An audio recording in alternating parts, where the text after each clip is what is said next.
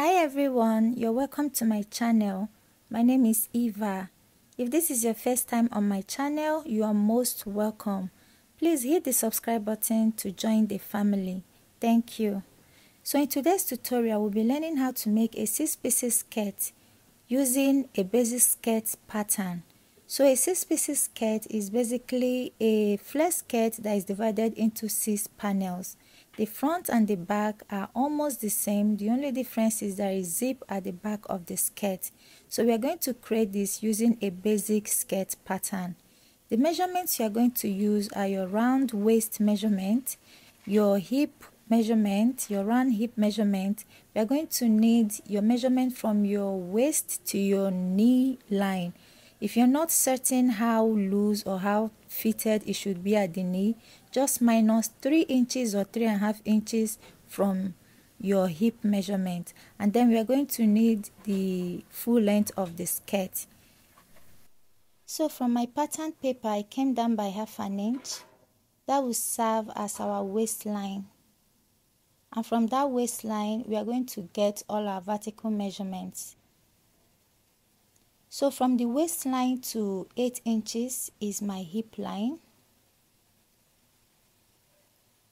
Also leaving my tape at the waistline, I'm going to go down by 17 inches. That is my knee line. And I will extend these lines. So we are just trying to create a basic skirt pattern. I'm just labeling the lines, my waistline, my hip line, and my knee line. It's time to put our body measurements. Now put your waist divided by 4. And I'm going to add 1 inch. That 1 inch will be used to join our middle panel. And then I'm going to add 2 inches for sewing allowance. And at the hip line, my hip divided by 4. 1 inch for joining the center panel.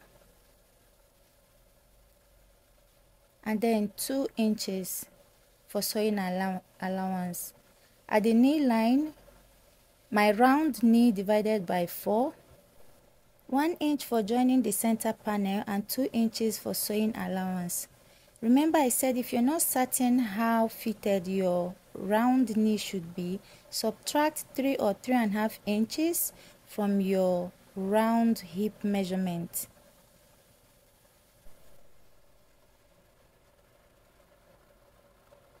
Now we have our basic skirt pattern. The next thing to do is to get the middle panel. And to do this, we are going to use our bust span measurement divided by 2. My bust span measurement is 8 divided by 2 will be 4. So I'm going to take 4 inches and I'm going to add 1/2 inch sewing allowance on that. Remember we gave 1 inch for the waist, hip and the knee line. So we are going to share it 1/2 inch for the center panel and the side panel to be used to join together. So I'm taking 4.5, that is 4 inches for my bust span divided by 2, and then 1/2 inch for sewing allowance, that is 4.5. I'm going to connect these lines.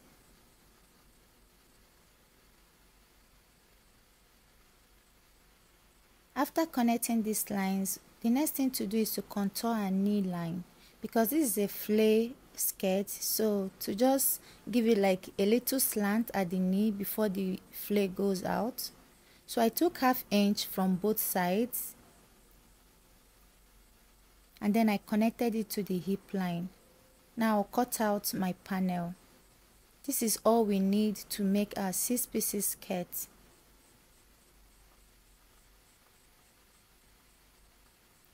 I just labeled the center front and the side front. So these 2 panels are all we need to cut our 6-piece skirt. It's just a basic skirt pattern that was contoured at the knee. So now I got my fabric, I folded it into 2. You fold your fabric depending on how wide you want your flare. I wanted my 22 inches when I open it up, so I took 11 inches because it's on fold. When I open it up, it will be 22 inches.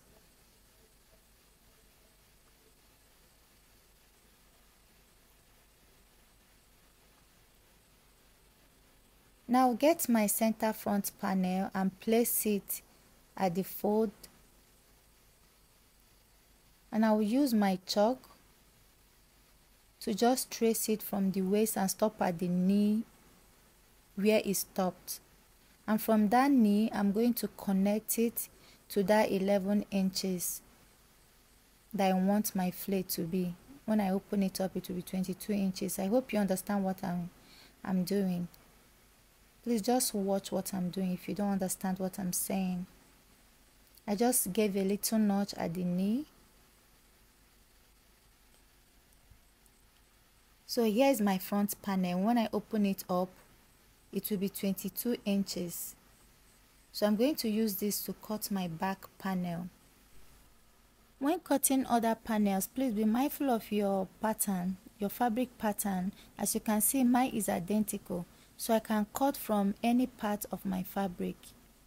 So I'm going to fold my fabric into two, but this time it will be wider than the front panel because we need like a little tail at the back. So I'm going to place my center front. You can see the space I left at the front before I placed this my center front. I left about 8 to 9 inches. That will serve as a tail. And then I'm going to place my pattern paper. This is just to trace out my hip line and my knee line. That is all I needed this for. And then at the waist, I'm going to give 2 inches for my zip allowance at the waist. And then on the hip, I will take 2 inches also. Then at the knee line, I'm not going to take 2 inches. I'm going to take 1.5 inches. I'm going to connect these lines. After connecting the lines, I'm going to connect from the knee line to the end of my fabric because we are using the whole length of the Ankara fabric for a full length. Just watch what I'm doing. From that knee line, I'm going to connect it all the way down in a flay, and then I'm going to cut out this.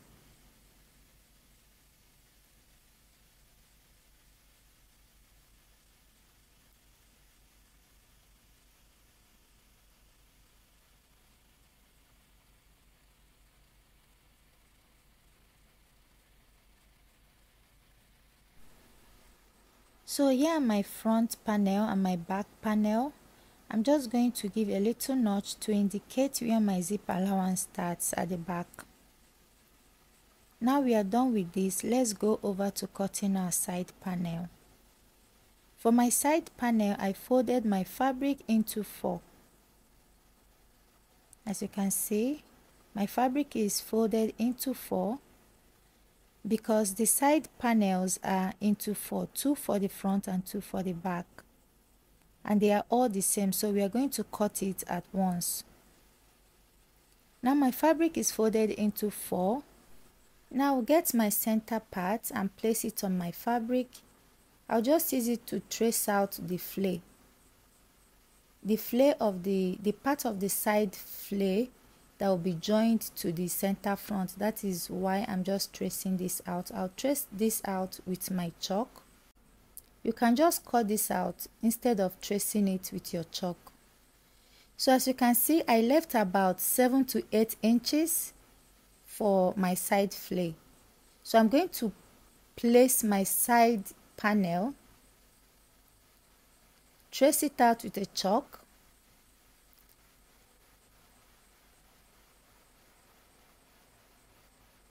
and then from the knee where my pattern stop, I'm just going to connect it to the end of my fabric.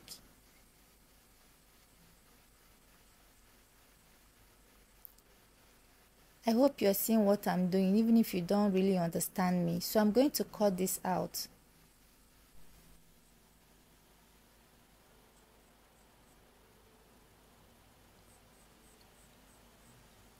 So here are my 4 side panels. I'm going to use all my panels to cut out my linings. These are my linings. My linings are exactly as all my panels. And they are also the same length, but I'm going to reduce the length later on. So it's time to sew. These are my back panels. As you can see, my 2 center panels and then my 2 side panels. I'm going to take one of the side panel and join to one of the center panels. Just watch what I'm doing. Then I'm going to stitch it from the waist down to the full length with 1/2 inch. I'm just joining right sides together, and I'm going to go to the machine and sew it by 1/2 inch. I'm going to join both of them together with 1/2 inch.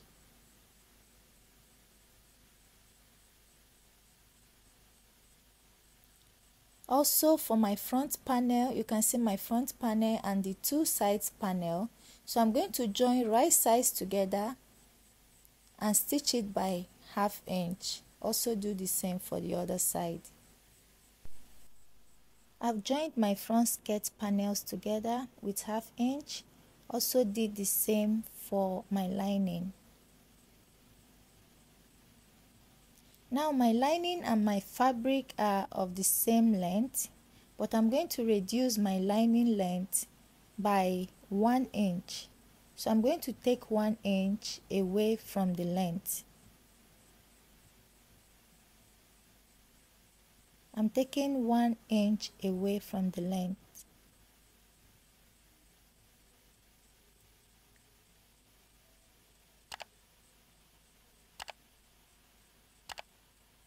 So I'm going to cut this out.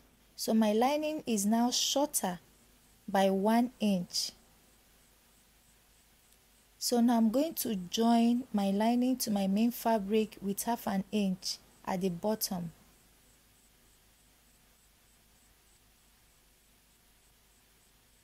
I will also reduce my back lining by 1 inch.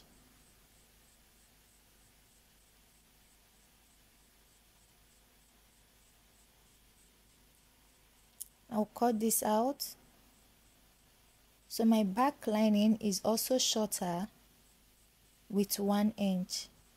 I also join the back panel to the lining at the bottom with 1/2 inch. So this is my front panel. I've joined it at the bottom with 1/2 inch. If you look at the waist, you will see that it's shorter with 1 inch.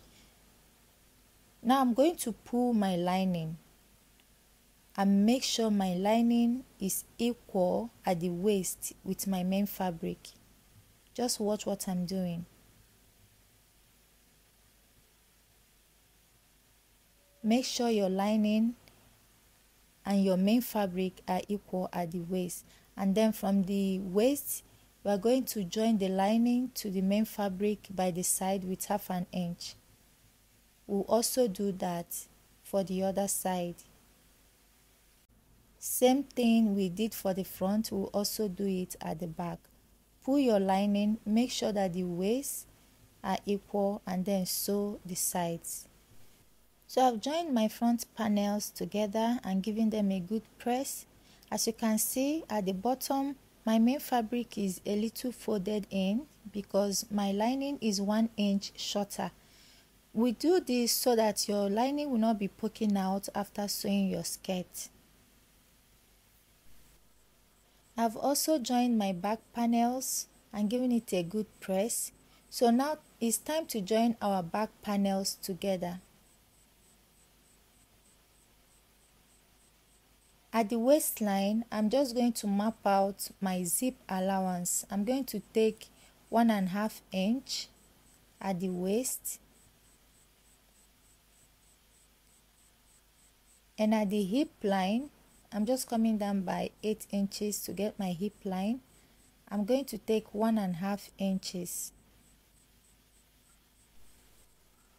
Remember when I was drafting my panels, I took two 2 inches for the zip, but I've used half an inch to join my lining and my fabric together, so now it's remaining 1.5. So I took 1.5 at the waist, 1.5 at the hip line, and then at the knee line I'm going to take 1 inch. Remember, I took 1.5 inch when I was drafting my panel. I've used half an inch to sew my lining and my main fabric by the side, so now it's remaining 1 inch.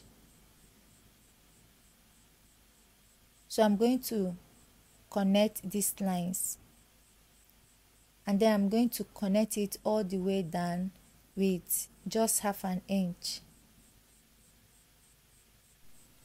But before I join my back panels together, I'm going to leave opening from my waist down to like 9 inches for my zip allowance. From there down, I'm going to stitch all the way down. I've done that. I even used a loose stitch to stitch my zip allowance, but I will loosen that later. Now it's time to insert my body measurements. My front panel and my back panel are together. So I'm taking my waist divided by 2. So whatever that is remaining there, I'll share it equally between both sides.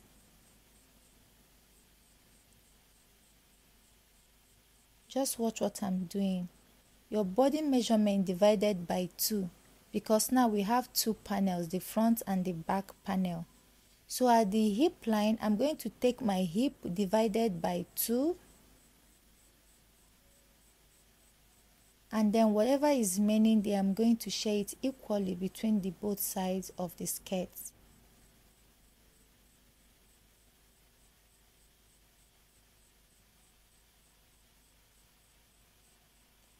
Also at my knee line, my round knee is 36. I'm going to divide 36 by 2, impute the measurement, and whatever is remaining, I'm going to share it equally between the both sides.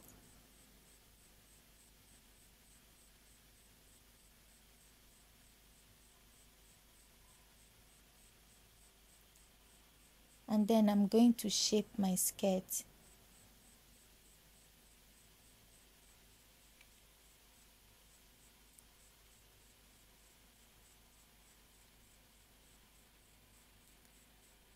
When I'm done, I'm going to go to the machine and join these 2 panels together, the front and the back panel together. So here is my skirt. My skirt is coming to life. The next thing to do is to just insert my zip, and at the back I just came down by half an inch. Just leave half an inch at the waist before you insert your zip. Just come down from the waist just half an inch. But before I fix my zip, I'm just going to trim the center of my skirt, the front of my skirt, with half an inch, so that when I'm putting my band, it will sit perfectly at my waist and not be gaping. Please just watch what I'm doing. This is the center of my front panel. I'm just going to come down there by half an inch, and I'll trim that out. This is to enable our waistband sit perfectly at our waist without gaping. So I'm going to trim this off, and then I'll go and fix my zip. I've fixed my zip. Our skirt is almost done.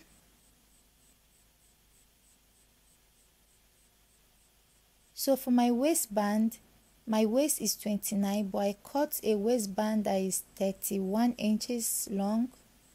That is 2 inches longer than my actual waist. And the length of the band is 4 inches. I've also folded like half an inch. As you can see, this will just enable me to easily fix my band. So now I'm going to open up my skirt, and I'm going to sew in my band starting from the inside. I'm going to match the right side of my band to the wrong side of my skirt. Please watch what I'm doing. But before I do that, I will leave like 1 inch out from the band. Remember, my band is 2 inches longer than my waist. Please just watch what I'm doing. Then I'm going to sew it all the way around. I've done that. Now that 1 inch that was remaining, I'm going to fold my band like so, and then turn it right side facing each other to just stitch it. I'm just trying to close that edge so that it will be neat. Watch what I'm doing, please. I'm just going to run a little stitch there and also do the same for the other side. Fold in what you sewed at the top and then fold in again and then stitch it. After doing that, I'm just going to trim out the excesses so that I can turn my band out.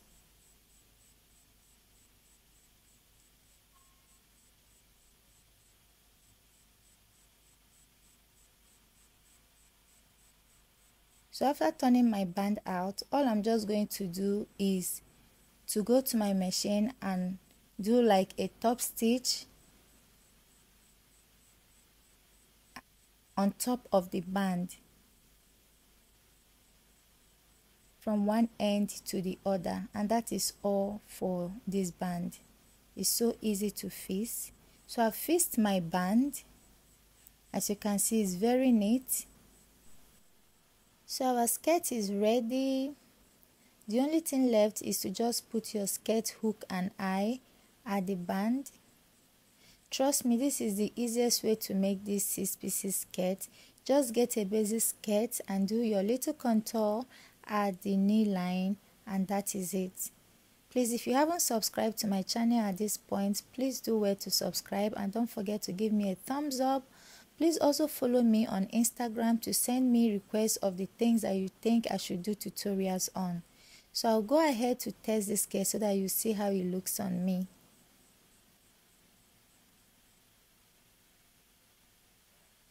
You can see it's very free on me. I can move around. It's very comfortable. Thank you so much for watching, and please give me a thumbs up and don't forget to subscribe to my channel. Thank you and see you next time.